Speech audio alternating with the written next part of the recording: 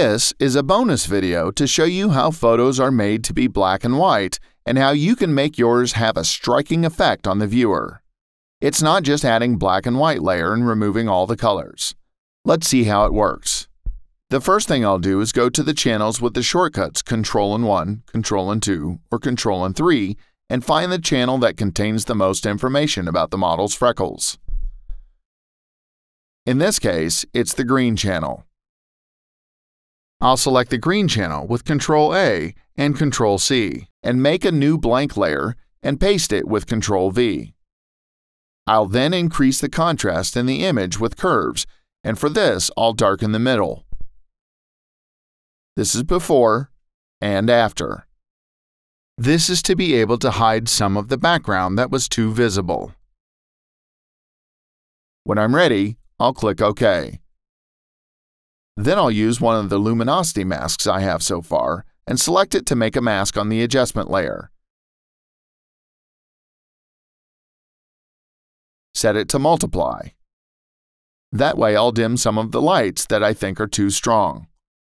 I want to limit the effects only to the top of the face, and I have already used one mask and can't add a second one because layers can't hold more than one. When I'm happy with what I see, I'll put this layer in a group and we'll put a black mask on that group. With a white brush, I'll pick out only those places where I want the effect to be applied. Some of our touches will be lower than 100% opacity. When I'm ready, I'll merge it with the layer below. I'll select one of the luminosity masks one more time, and I'll invert the selections because I've selected light ones. Reverting this selection, I'll select the dark parts of the image. I'm going to add an adjustment layer of multiply, which will darken the image and make the light parts much clearer. Well, since the effect is too strong, I'll drop it in its percentage. In this case, it'll be 10%. Once I'm happy with what I have as a result, I'll merge it with the layer below.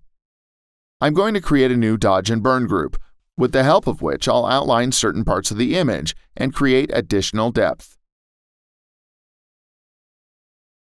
I'll start with the outer contours of the face and hair.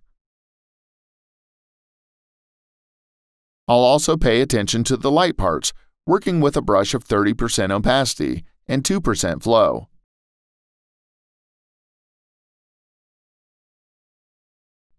Additionally, I'll also create depth in the hair. Go through the light sections of the hair with a relatively hard brush.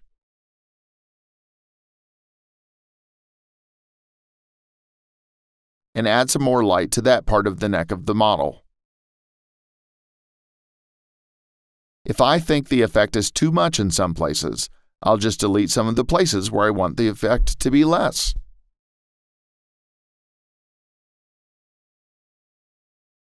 I'll remove some of the places I added this effect to earlier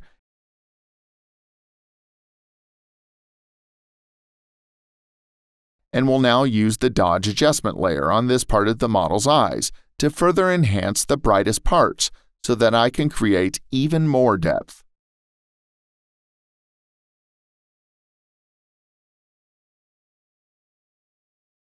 I'll do the same thing with the ear. I'll add both light and darkness and increase the contrast a bit in the small areas, the microzones.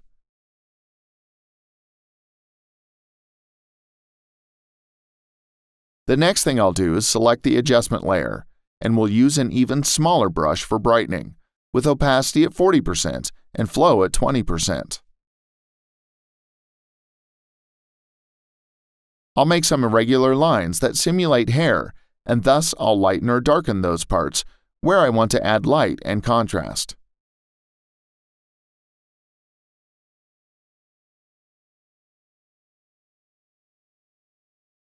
When I'm ready, I'll merge it with the layer below.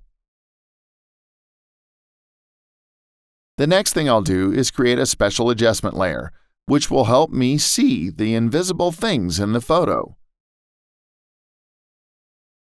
This layer is called Solar, and I'll add it to the actions in this tutorial so that you can use it to help see things that are not visible at a first glance.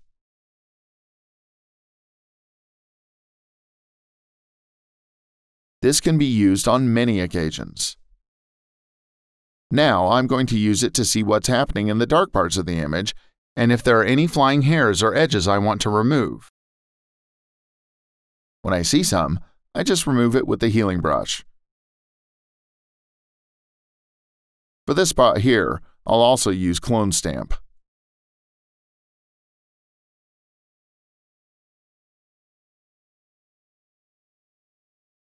For these places, I'll use the healing brush or the clone stamp to manually select the places from which I take and replace.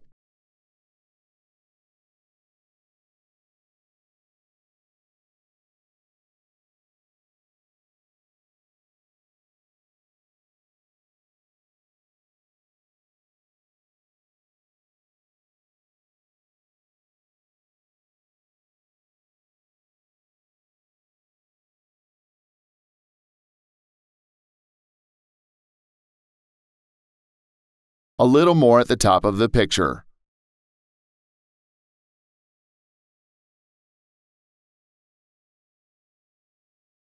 And when I'm ready, I turn off the solar layer. I'll compare it to the original to see what I've done so far and activate the black and white layer to see what I've created from this color image. When I'm ready, I'll save the photo. I hope you found it interesting, enjoyable, and learned something new. Go ahead and drop me a line, or let me know if I was helpful, what else I could contribute and share with you. See you soon, and keep photoshopping.